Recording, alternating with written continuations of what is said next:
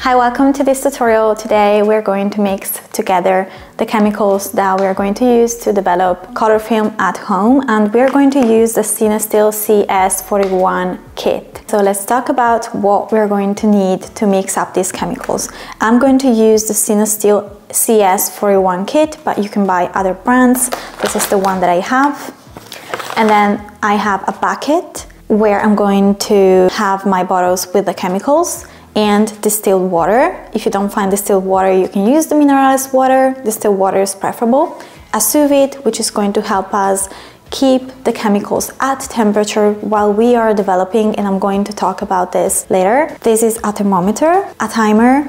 You are going to find this into the packet here that we're going to open. It's just the manual, so we're going to follow instructions, and I've also printed myself out this bigger because this is very small, as you can see. So this is the instructions that we are going to follow, and I have printed this bigger. And then I have a towel to protect my surface, gloves to protect myself because these are chemicals, and then we have measure pitchers.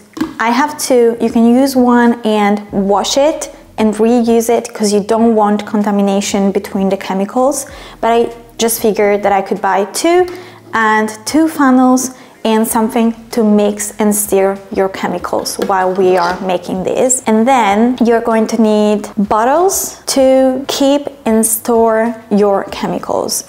I'm going to give you my advice when it comes to which bottles to buy. So for these bottles, there are three main things to keep in mind. There are three things that can ruin your chemicals once we have mixed the chemicals. So there is light, air, and time. For light, you want to buy bottles that are black, so no light can filter through it, because the first bottles I bought when I started developing a home were made out of glass, and I pretty soon realized that those were not working because light could go through. So these are black and the light does not go through, and you want to store these bottles in a cool, dark place. So especially during the summer, because last summer I definitely damaged my chemicals because I wasn't storing my chemicals in a cool place. And then for air, which is the second thing that can ruin your chemicals, ideally you would like to get collapsible bottle. Now this one is, look at this one. Once you have your chemicals in it and you're going to put this away to store, you're going to collapse the bottle until you reach the level of the chemicals, and then you're going to seal it and close it. The third thing is time. It says on the pocket here that you can use this up to 24 rolls. Ideally, some people can make these chemicals last up to 6 months. I tried using this up to 6 months. It depends a lot on how you're storing this, how you're taking care of your chemicals, but for me, it didn't work. For me, it works up to 4 months, but again, it's up to you. How much you use this, how you store this, etc., etc. Once we will have our chemicals in here, the first thing I'm going to do is label these two, because you don't want contamination, but you also especially don't want to mix up the two chemicals, because if you use one instead of the other, it's going to ruin your film. Okay, so let's start. Okay, so the first thing that we are going to do is fill up this bucket with water. I'm going to put the demineralized water in it, and I'm going to put tap water in it.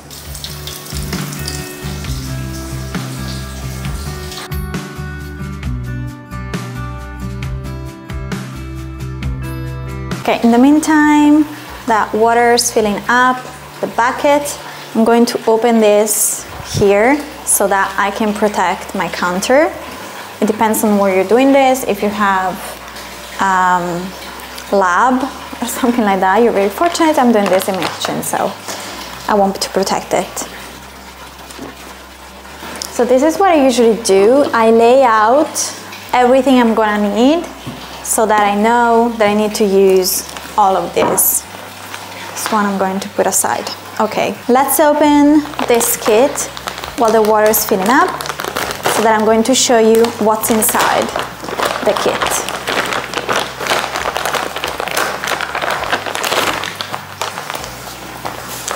Okay, so as I mentioned before, you're going to find the manual, which I already have. You can save this or you can print it out as I did, which is going to be bigger. So the first thing we are going to use is the bath, and this is labeled as number 1. And then as number 2, we have part A, and number 3 is part B. And this one, with these two, we are going to mix to make the bleach and fix.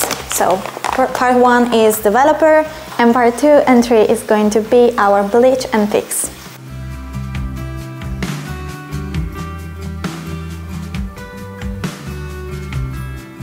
Okay, so for the temperature of this water, you want it to be while you're mixing chemicals at 100 degrees Fahrenheit, which for me it's 38 degrees Celsius. So I'm going to input that in here.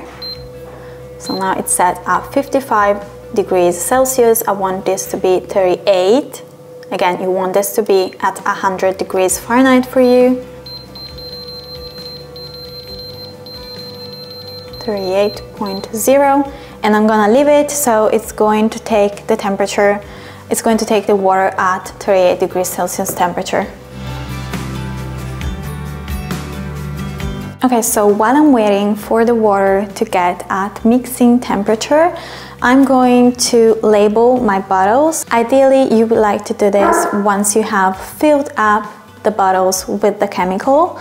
But since I'm very organized and I know this one is the first one I'm going to use, while this one I have far away, I know this one is the second one I'm going to use, I'm going to already label these bottles so that I can save up some time. So I'm going to write dev, which stands for developer, on the first one. And I don't like to label my cap, because I think I can mix the caps and then don't know what's in the bottle. I like to label my bottle, but it's up to you if you prefer to do that. So dev, and I'm going to put it here. And then I already know that these two have different colors, so I know this one is going to be my developer.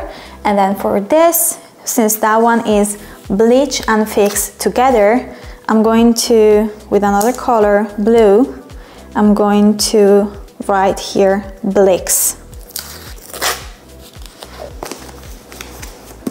Okay, that's it. These bottles come with their own labels, but as you can see, but once I was washing these and making sure these were dried out, I just removed the label, and I like to make new ones with just tape and a pen. Okay, so now the water is at 38 degrees Celsius, so I'm going to remove my distilled water, or the mineralized water if you use that, and I'm gonna place it here. And we are going to start with the color developer. So number 1, we're going to take a glass or plastic pitcher, 1 funnel, and something to stir. We are going to follow the instructions, the ones that you find into the kit, and it says to place 600 to 700 millimeters of water, this water that we have heated up, into the pitcher. So I'm going to do that first. Okay, going up to 600, close that. Okay, so the next step is to add to the pitcher the content of the packet number 1 while we are stirring. So I'm gonna open this. Actually, let me glove up, because that's very important. Okay.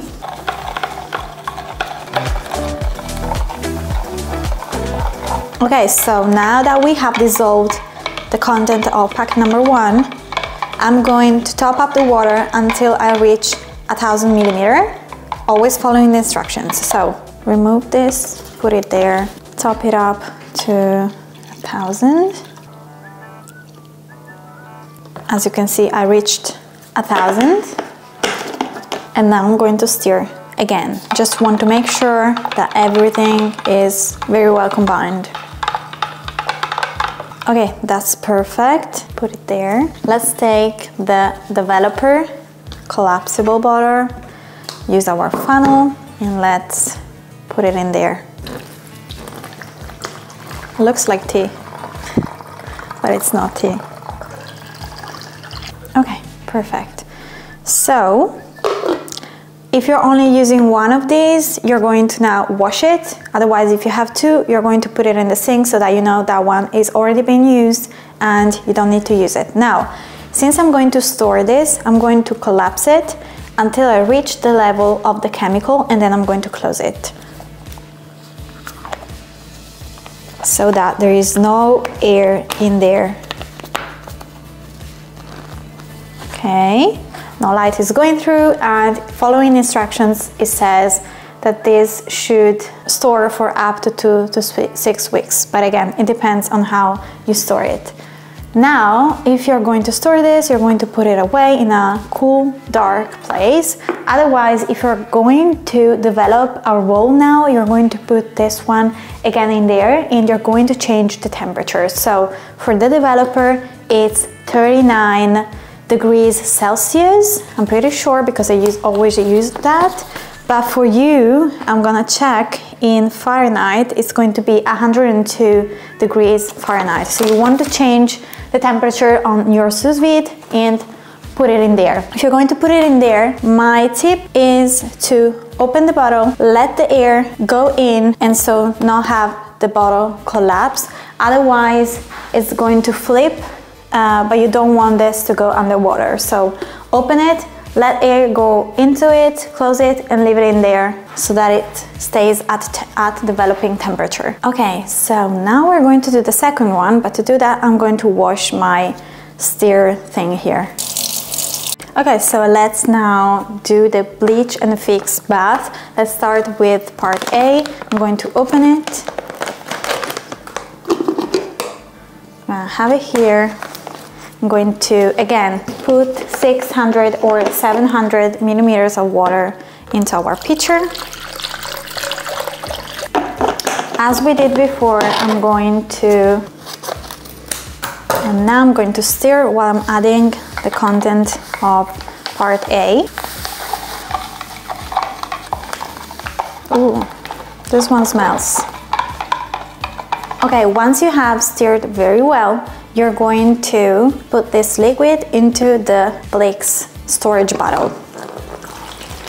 Perfect. In here, we are going to add part B, so the third packet. We are going to add directly into our funnel.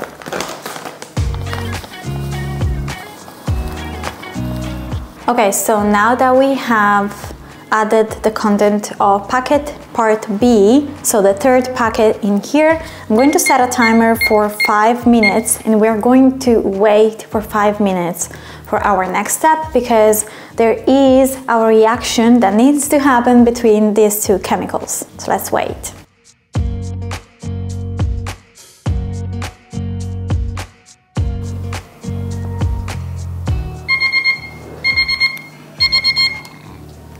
Okay, so now that we have waited 5 minutes, we are going to pour back and forth the solution from the bottle to the pitcher. That's one.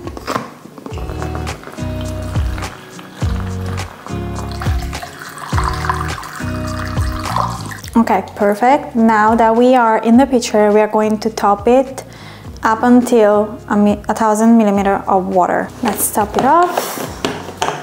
Up to 1000, and we are going to stir before putting it back into the bottle.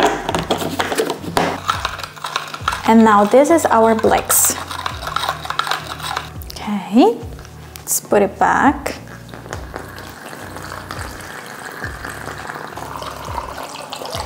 Okay, let's put this to the wash. Now I'm going to collapse the bottle until I reach the level of the chemical, and I'm gonna close it. So now we have our developer, our Bleach, and I'm going to store this following the instructions into a cool, dark place. Okay, so my last tip for this specific kit, the Cinestill CS41, is to stock up on it, because I know it tends to go out of stock. So if you're US based, you might want to keep that in mind. For myself, for me, as I'm based in Italy, it takes a couple of weeks for it to be shipped and delivered to me, so I like to stock up on it for this specific reason. And I like to have those packets ready to be mixed and used, so whenever I need a new batch, I can do it. Okay, so thank you so much for watching. I hope you found this video helpful. Know that there are other tutorials on how to load up film reels, how to develop with these chemicals, and how to scan and edit your own film at home. Thank you.